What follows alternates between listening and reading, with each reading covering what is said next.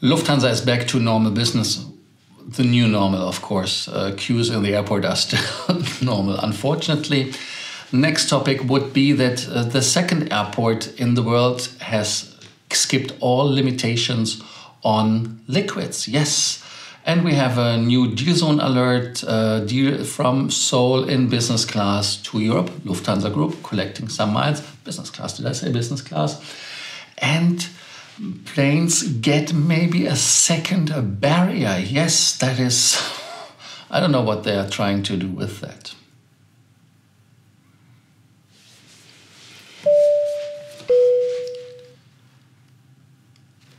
My name is Lars. I'm here to bring you more miles, more points, and more status.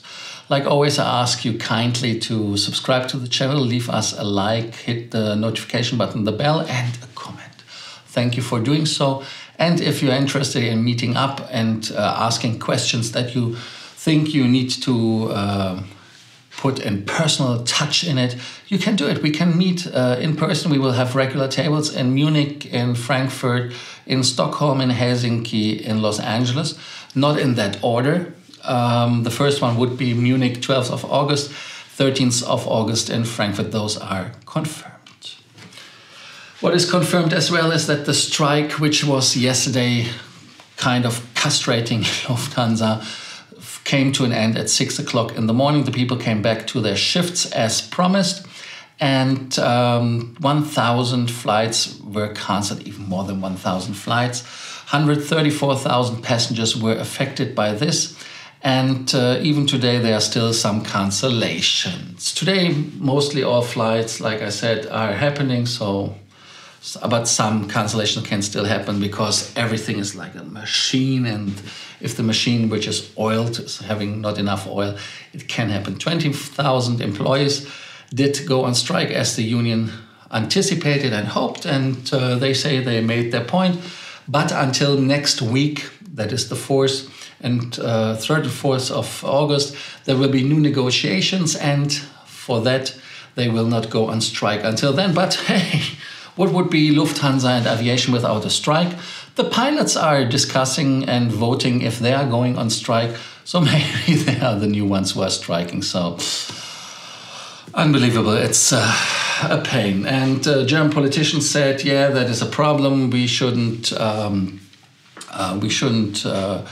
accept it. They have to get a solution, blah, blah. You know, the blah, blah, which comes from politicians. And we see what happens. But like I said, in Germany, 14% of the people in Germany were only affected by a strike in their whole life, 14%. So the rest, which is nearly 80%, never had a strike. So we are just a minority, and we are victims on a high level. Please comment if you think that is true, or if this is a misperception from the government. Yeah, we had the first airport in the world to remove their liquids rule from carry-on baggage. And it was a rule which is 16 years old. And don't get us wrong, or me wrong, it's only the second. So there are 2 airports in Europe who are doing that. And this rule, which was implemented 16 years ago, but it's unfortunate that now we have a technology which is the CT scanning software, computer tomography, which you know maybe from the hospitals. And this system should be rolling out faster and faster. But however, one other airport is now utilizing this technology, and the airport is pronounced Dunningen. It's Irish. I'm sorry, I'm German. I cannot do Irish. But if you are an Irish native, please apologize for my bad pronunciation. But you know that the people are dealing with it all around the world. And the airport's indicator would be Charlie Foxtrot November. And on the website of this airport in Dunningen, I cannot, sorry. Maybe I have to get some Guinness then. Apology. But the airport put on their website following: you can now carry your liquids without having to seal them in a clear plastic bag and without size restriction in your carry-on luggage. You can carry liquids including water, baby food, medicines and other beverages, aerosol cans and toiletries in your carry-on luggage with no size restrictions. This said, bring it all on, no problem. And the 311 rule in the US, or the rule maximum 10 100 ml bottles or whatever container you use in a 1 liter bag. So that said, that is happening. But other airports are not following it. So when you go to Amsterdam, I mean, they had some technology in place for almost a year. Munich has this technology a long time in place, but that is all test runs. London Heathrow signed a £50 million deal in 2019 to get these technologies, but the passengers still have to limit to the 100 ml containers. New Zealand Aviation Security Service, AFSEC, released a strategic plan in January 21. They have a wonderful name, Horizon 2030. Then they maybe can change. But unfortunately, right now, it's still the old situation in play. And I think that you should write in the comments what you think about it, if you think that is so 2008 and lame, or do you say that is something which is safety first. In my opinion, I have a very strong opinion about it, and this won't be get the CT scanners out and get rid of this, because so many people who are putting the things out on the belt and putting it in, it takes so much time and hassle. And when you see it in the US, for example, when you are TSA pre-approved, you don't have to do this headache shit anymore. So it's queuing, it's fast and making faster the lanes, especially nowadays where the queues are so long. It is really, really important in my opinion. FAA thinks that another topic is important, and this other topic is a second door for the flight deck. The Federal Aviation Administration, FAA, has announced a proposal where they asked for a second barrier to the cockpit in commercial aircrafts. And it would only apply to newly produced planes. Of course, when the rule goes into effect, you have 2 years to figure something out.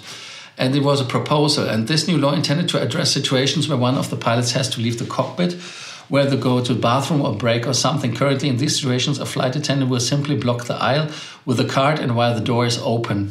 The FAA acting administrator, Billy Nolan, has said that each additional layer of safety matters and that protecting flight crews helps keep our system the safest in the world. And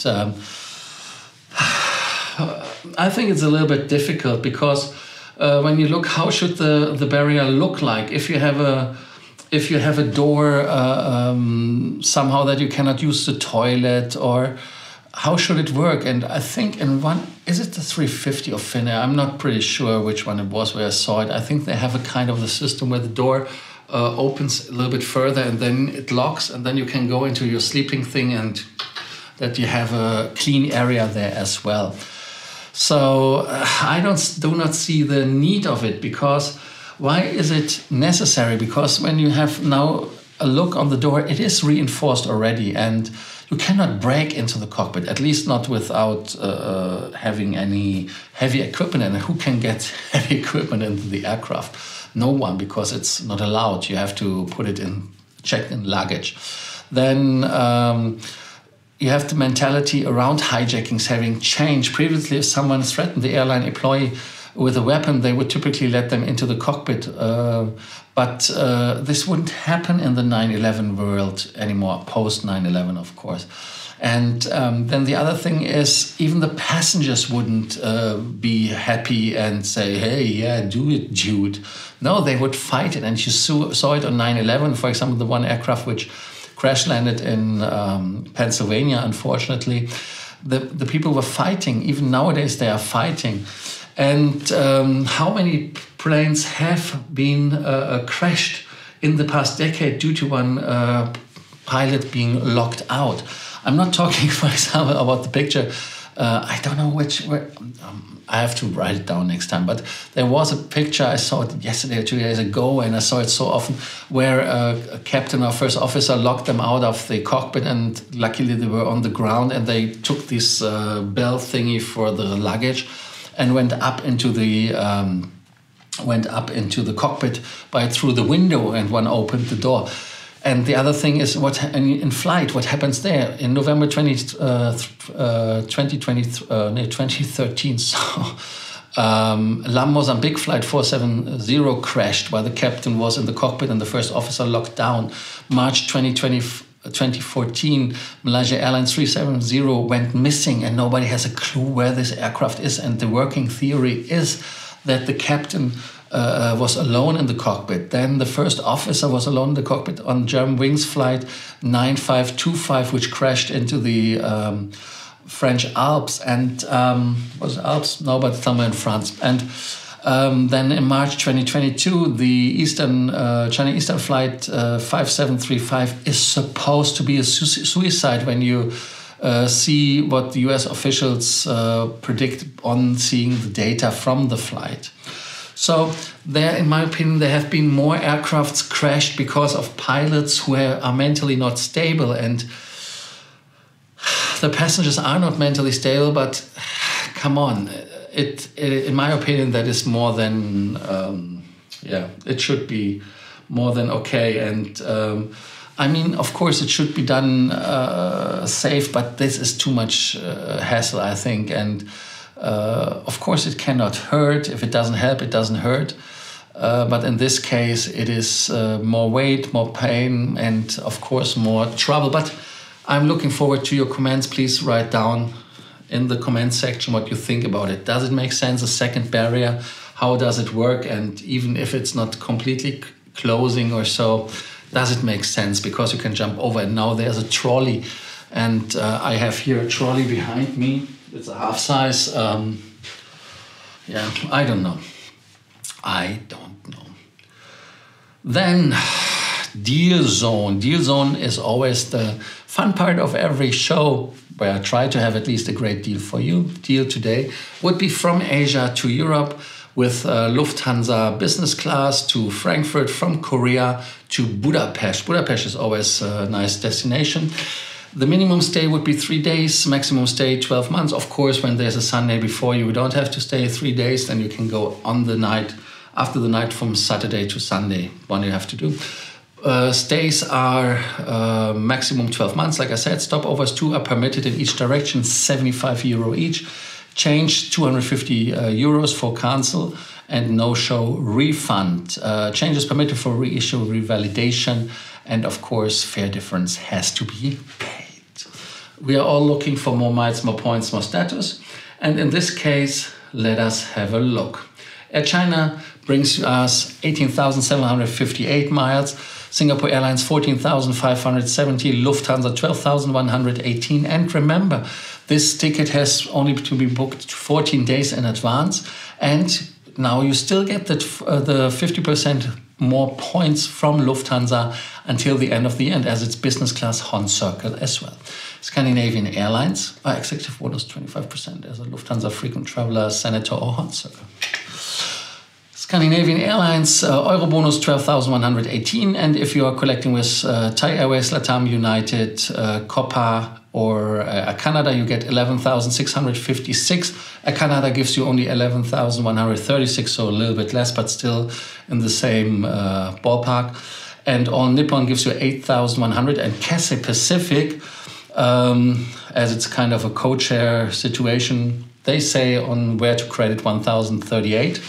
Like always, I check all these mileages on or where to credit. Thank you for watching Frequent Traveler TV Takeoff. Today's episode was again a little bit interesting, in my opinion, hopefully. And if you say it was interesting, don't forget to hit the subscribe button, hit the notification button, leave us a like and a comment. And maybe we see each other in real life.